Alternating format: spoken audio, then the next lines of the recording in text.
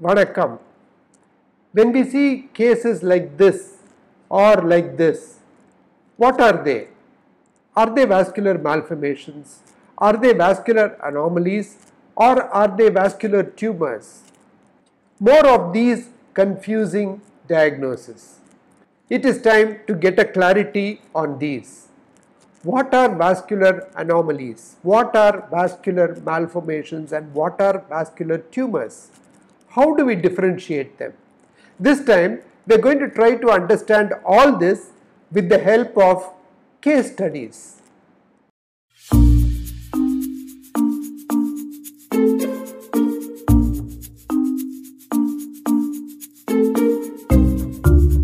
The International Society for the Study of Vascular Anomalies classification says that all these vascular anomalies can be classified either as vascular tumours, example hemangioma, or vascular malformations, example AV malformation.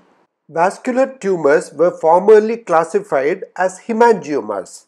They are true neoplasms with pathologic cell proliferation, rapid postnatal growth and slow regression into late childhood are the hallmarks of vascular tumours. These are examples of vascular tumours of the hands.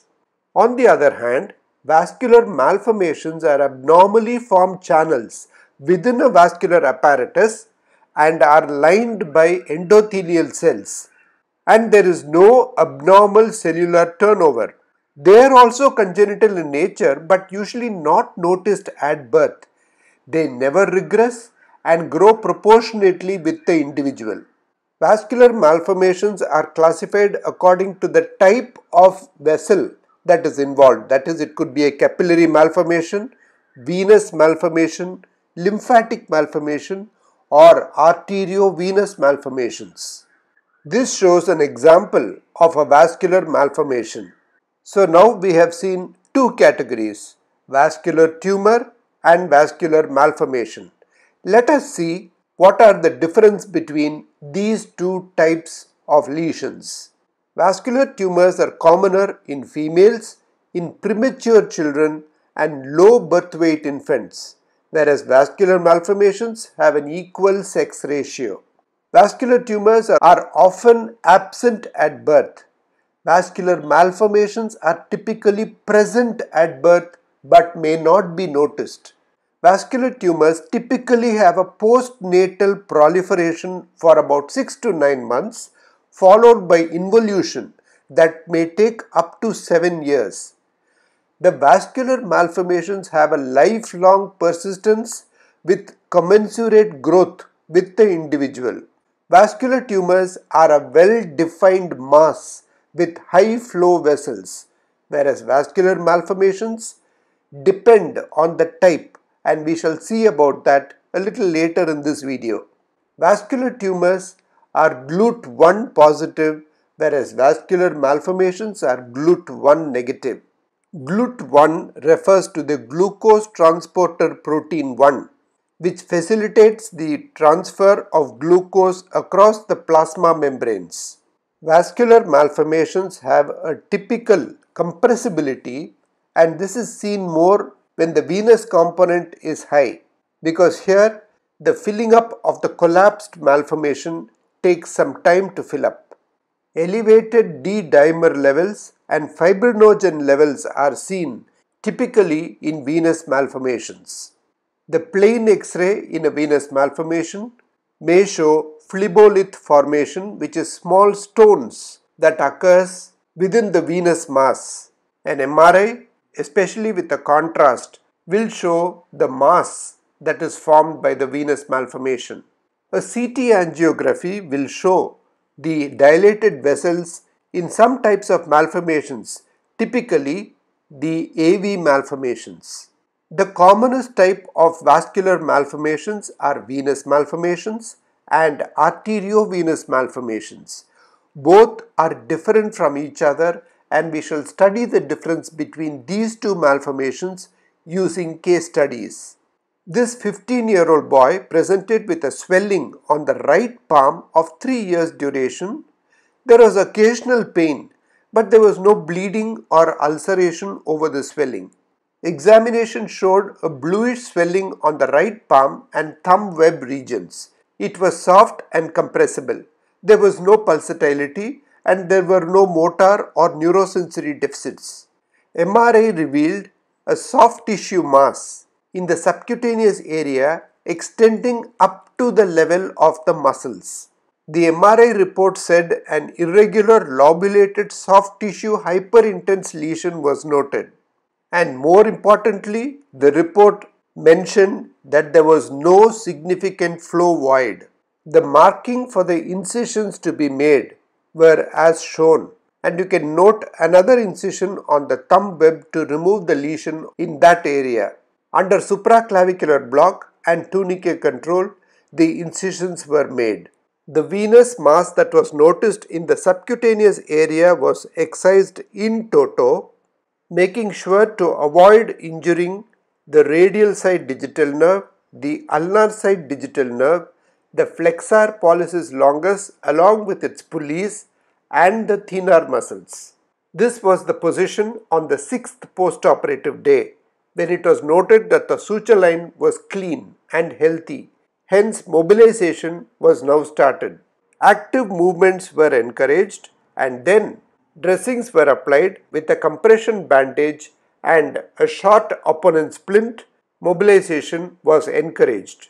This is very important to ensure good return of function, because we have noted that there is no injury to either the nerves or the muscles. And this is the result at the end of 1.5 months. Contrastingly, there is another patient, a 22-year-old female, who had a small swelling present from birth which increased in size since 4 years. And here too, pain was occasional. There was no history of bleeding from the swelling. The swelling was noted to be about 8 centimeters in diameter. It was a pulsatile swelling and a thrill was felt on palpation. A bruit could be auscultated. X-ray showed no phleboliths or erosion of the bones. MR angiography revealed communicating vessels and arterial input coming into the vascular malformation. The report said there was a mixed signal intensity lesion noticed in the left thenar muscle with mild intralesional flow voids. Hence, the possibility of left thenar muscle mixed vascular malformation, arteriovenous malformation or hemangioma. 1 month earlier, embolization had been done for this vascular malformation by the interventional radiologist, who performed a superselective embolization of the arteriovenous malformation arterial feeders using glue, and the glue that was used was histoacryl. Since it was a very localized lesion and embolization had already been done, we took up this patient and made the markings as shown. The surgery was performed under supraclavicular block anesthesia and tunicate control. After the incision is made, the skin flaps are raised both on the radial side and on the ulnar side of the ellipse that we have marked. While raising the skin flaps, it is important to cauterize every single vessel that is feeding the malformation. Now the mass has been almost completely excised. It is quite solid thanks to the embolization that was done earlier. We can make out the intact radial side digital nerve, the ulnar side digital nerve, and the flexor pollicis longus, and most of the thenar muscles are intact. This was the early postoperative result at the end of 1 week, and at the end of 2 months, this was the result. The patient has been started on therapy for opposition exercises of the thumb to ensure return of complete function. We have now seen 2 types of vascular malformations: venous malformation and arteriovenous malformation. Let us study the difference between these 2 types of malformations, which are the commonest occurring. Venous malformations are usually bluish in color, whereas arteriovenous malformations may be sometimes tinged red. Venous malformations are collapsible when superficial. but not very obvious when they involve the muscles. Arteriovenous malformations are not much collapsible. They are actually collapsible, but they fill up so fast that they do not appear collapsible. Venous malformations typically have no pulsations, no thrill on palpation, and no bruit on auscultation. Whereas arteriovenous malformation are pulsatile, they have a thrill, and they have a bruit on auscultation. Venous malformations grow with the patient and more at puberty. Arteriovenous malformations have 4 stages of growth: quiescent period, the growing period, the symptomatic period, and finally the decompensating period. Phleboliths on X-ray are characteristic of venous malformations. Arteriovenous malformations do not show phleboliths.